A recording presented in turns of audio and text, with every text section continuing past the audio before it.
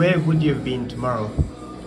I would have been doing my event called Radical Chicken in Documenta about Islamophobia, war on terror, accessibility, and it was part 2 of my first event, the People's Chicken, which was a very big success, people of all races, classes, and we would have done a fried chicken feast, free fried chicken, portable fried chicken boxes for everyone. Fried chicken needs to be in our institutions. I remember Maria Balshaw of the Tate, she was going about how it brought black boys with the fried chicken, but we need the fried chicken inside the art institution. And I would have been researching anti-Muslim exclusion, which I'd started in the Documenta archives. The staff were very helpful and kind, and they admitted very openly they had nothing about anti-Muslim exclusion or Islamophobia. And I was inspired by the work they did addressing post-Nazi anti-Semitism. So they have a brilliant guide about the Jewish connection with Documenta, and I was very inspired by that to do equivalent for the Muslims. You know, the NSU murders, the neo-Nazi murders were in that city. Christian Democrat politician Walter Lubney, he was murdered. That's a bridge in the city for him, for simply being pro-Muslim refugee. Centre-right politician who was stabbed to death, and there were thousands of people rejoicing in his murder. And you had the rise of forces like Pegida and AFD, open Islamophobia, and even from the centre. So DW bully their Arab Muslim staff, they're the German BBC. So all this stuff needs to be addressed, and I was addressing it. I was going to invite Hassan Farda, he's an excellent researcher from Goldsmiths and Tate, researching anti-Muslim exclusion. I had Miko Peled, a wonderful Israeli Jewish writer who wrote The General's Son, who Alice Walker called the best form of hope. You know, really recognises equality for Muslims, also people under the war on terror, and Naveen Khan Dossos, who does some really excellent work on prevent. Apparently the forms of sort of unjust and oppressive Islamophobic state security are also endorsed by the Green Party within Germany. They're not like the British Green Party, they're very pro-NATO, very pro-imperialist. Even in the 80s they had paedophile activists in there. And I've been excluded, I've been expelled, I've been deplatformed, I've been banned for showing a film. I'm going to show a film, Show Radicals, which you can actually watch online at Loudness. And they're going to screen that with an introduction by Project Artworks. And yeah, they've shown it before. They've also done the fried chicken feast before. They've also done a panel of mine before, which was very successful. And on the day I launched the event, a politician from the FDP, which is a Thatcherite party, Stephen Nash, launched an online hate campaign against me on Twitter, Instagram, Facebook. He stalked and mined in a very McCarthyite fashion my critical comments. So I shared a news story from The Guardian on their YouTube about the remilitarisation of Germany on the 7th of August. So in my home in London, in England, about the 100 billion euro remilitarisation of Germany, which I consider a colossal waste of money.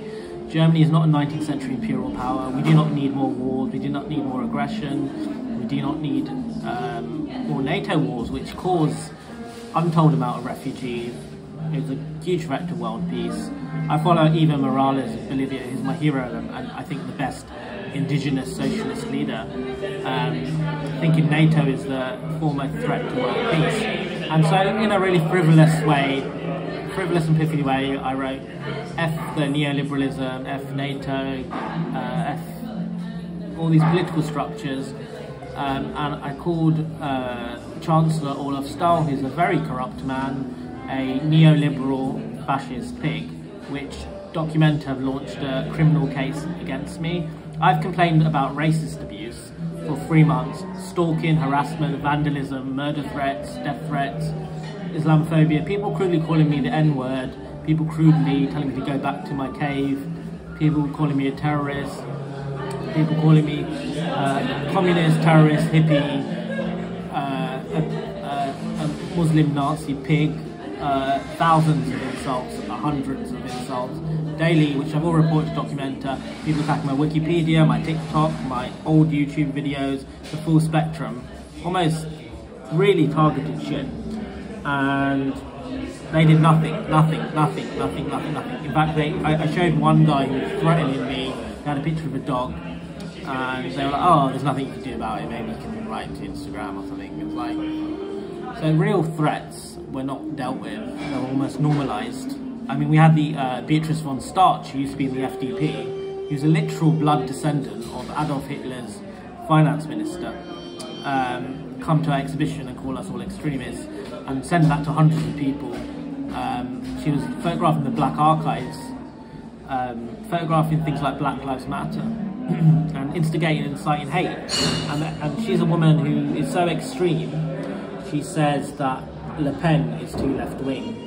She's so extreme, she's even, for a Western European, she's against abortion and same-sex relationships, which for a Western European politician is quite starkly archaic. This is the deputy leader of the largest opposition party. In Germany, it's just like the Lib Dems, these neo-Nazis, and we do not pay enough attention to the Islamophobia and violence and racism of Germany. It's a really ethnic place. What do you think Documenta is losing for not having the event tomorrow?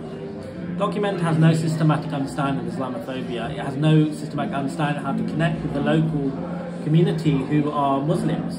All around Documenta, you'll see people in hijab, you'll see people from Yemen, Syria, Afghanistan. They don't have to say Assalamu alaikum to them. These are like all around. You can go to the local mosque on Jummah, 1,000 people together, black, brown, Arab, Africa. Then you go into these places, like these special places for the African cluster, all Mayo, all white. So they don't know how to connect with the audience. They could have made real constructive progression. I told them they should recognise the Bosnian genocide. In Britain, I'm proud to say we have over 1,000 events commemorating Srebrenica on the EU's official day, 11th of July. What do they do in Documenta? Nothing.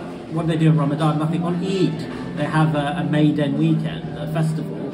So at least, they wouldn't have it on Christmas Day or Hanukkah or Diwali. They should respect the Muslim artists and their families.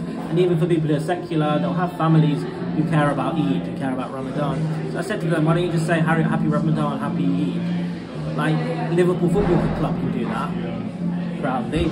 Manchester United can do that. Every arts institution can do that. So why can't we? And the thing about Documenta is very much tied up with party politics. And party politics are quite rotten. Everyone's unconditionally aligned to Israel. Even the so-called left. So in 2019 they did a unsustainable and terrible piece of legislation criminalising and demonising the peaceful civil rights movement known as BDS, which modelled on the boycott of apartheid South Africa against another apartheid regime. And yeah, it's really quite bleak, but you go to Berlin, you see the resilience of the Arab communities, you see people doing street soul selling bands for Gaza and solidarity. You eat fried chicken, they have prayer rooms in the fried chicken shop, Risa Fried Chicken, and that makes you feel hopeful. And I met some wonderful people who want to help me, both locally in Kassel, helping with translation. They translated me some terrible things that locals have been saying. So locals in Kassel, near Black Quantum Futurism, fantastic installation, have been saying things like, here come the Documenta artists, let's burn them alive, in German. I'm glad I don't understand German, because I get enough threats, and if I understand in German as well.